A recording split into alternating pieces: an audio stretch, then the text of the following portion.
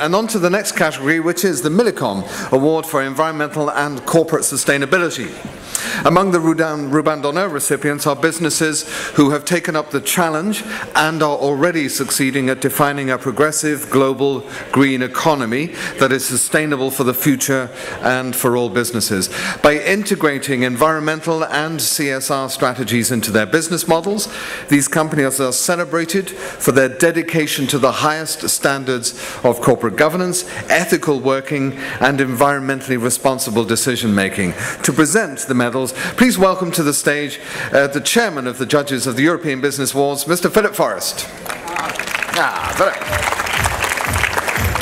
A fine young man. Receiving their medals here this evening are from Anglian Water, Sustainability Manager Sarah Darcy. From Aotearoa, CEO Ronnie Marcel Schretzman. From Dong Energy, Stakeholder Relations Advisor Ida Krabeck. From EPS Group, Deputy CEO Patrick Buckley. From Iberdrola, Sustainability Management Director Monica Oviedo. From Ono Cable Europa, CEO Rosalia Potella.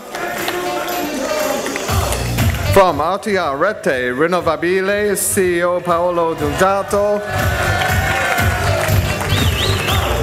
From Spadel, Communications Director Jean-Benoit Schranz.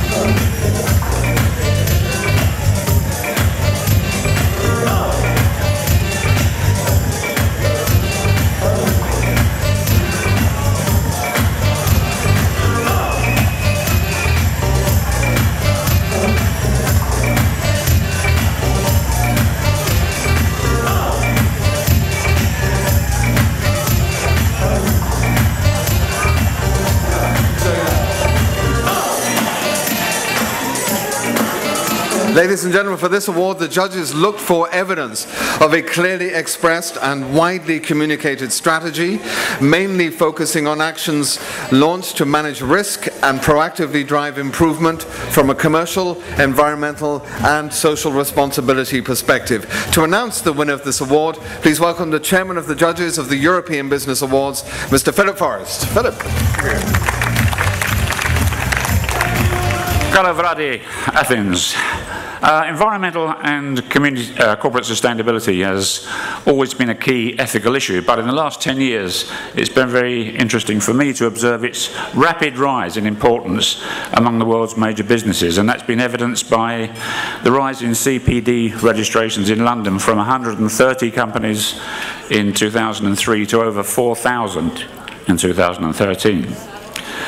The winner of the Millicom Award for Environmental and Corporate Sustainability stood out for their dedication to sustainability and the environment through careful planning of the siting of their production facilities to minimise their impact on the environment, the creative use of arable land, and the efficiency of their energy distribution. The business also operates a wide range of initiatives around safety, recycling, and takes very seriously their contribution to their staff and to the communities in which they operate. Future sustainability strategies are designed to further minimise their environmental impact while maintaining their very successful growth of revenue and profits. In congratulating everybody here, I'd like to I'm delighted to announce that the clear winner of the Millicom Award for Environmental and Corporate Sustainability is RTR Rete Rinnovabile.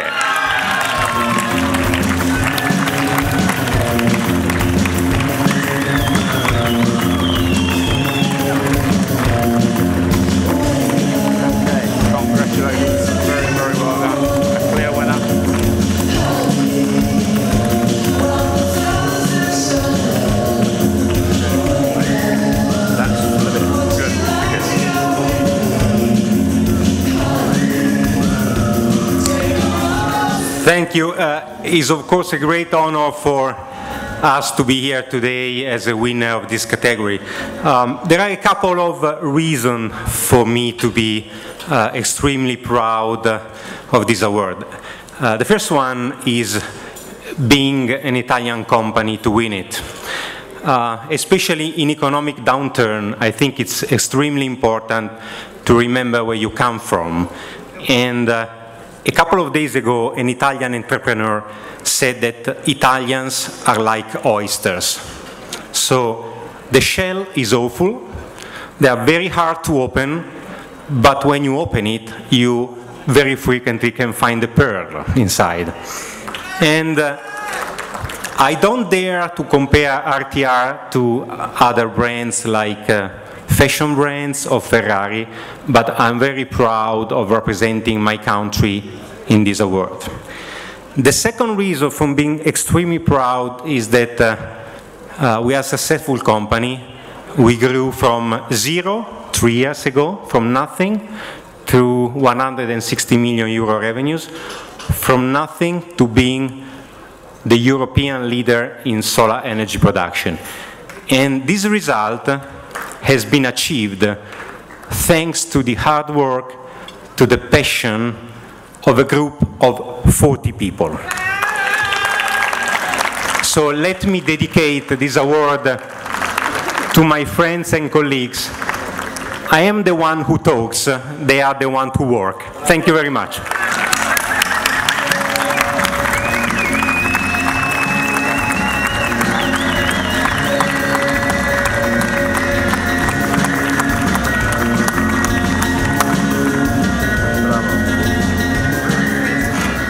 Congratulations, RTR Rete Rinnovabile, and all of the medal winners tonight. Bravo, well done. Great.